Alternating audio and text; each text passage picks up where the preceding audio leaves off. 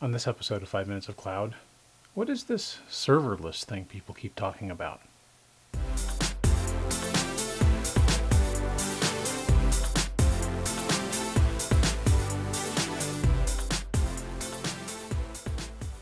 So there's an issue that seems to be coming up. Developers and this whole DevOps movement are incredibly powerful, and the DevOps value is this acceleration and better enablement of the ability to deploy applications. This is incredibly valuable. However, developers really don't like operations. Sure, the ability to suddenly unleash the shackles of the IT staff and the ability to turn a server on when everyone was needed are incredibly powerful. The concept of composing the infrastructure needed to actually deploy a specific application is also a very functional and very useful capability. And in reality, the value proposition of DevOps is not going to go away. I think it's shifting. I think it's shifting into an OpsDev world where the operators are taking the same concepts that the developers have been using to simplify their lives and applying it to the infrastructure. But the actual developers themselves don't want to be operators. This is a big shift. It's a big change for a lot of people because up until now, I think the concept was I'll do everything. I'll be an operator. I'll manage the security on my servers.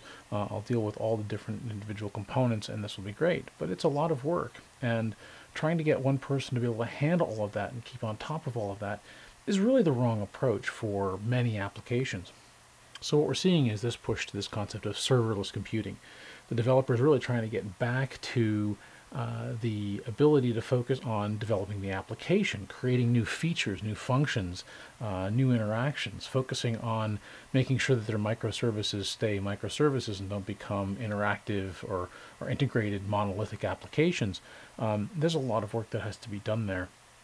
And so the serverless movement really is that. It is the unopsing of dev, if you think of it that way, where suddenly the operations staff can actually go and focus on operating an infrastructure and give the developers the capability to focus on developing their applications. Now, there are a number of different components that we've talked about in other 5 Minutes of Cloud episodes that enable this concept of serverless computing. And one of the key components is this shift towards a container-based deployment process. Really, containers provide a very functional mechanism for integrating an application and all of its required libraries and software components, and potentially in a way that can be used from someone's laptop all the way through a production server in exactly the same way. This is very powerful. So the developers get to compose their application infrastructure without a server. And the operators can now focus on enabling an operational platform that simplifies the developer's consumption of that resource environment. That's what actually really makes this serverless environment. Now, the other aspect of an operations process, if we think of a classic application deployment, is also this concept of scale. And again, the container solution comes into play here, enabling that scale up and scale down capability, and something that a developer can validate as a scale up and scale down capability all within their same environment. Again, from a laptop into production using the same models.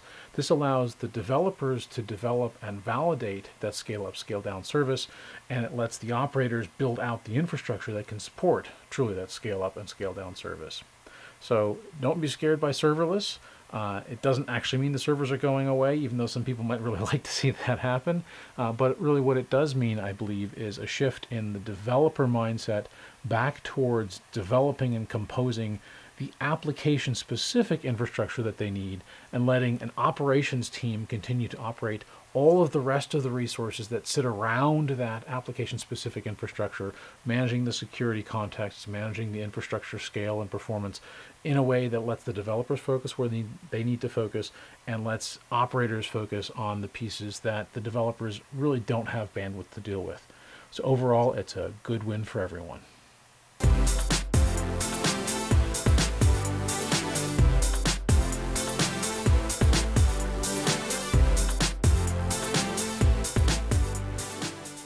Thanks for watching. If you haven't already, don't forget to subscribe to our YouTube channel. In addition, if you want to stay apprised of the latest ongoing updates in the cloud space, sign up for our Twitter feed and our mailing list. We also update you on upcoming webinars and classes that we provide.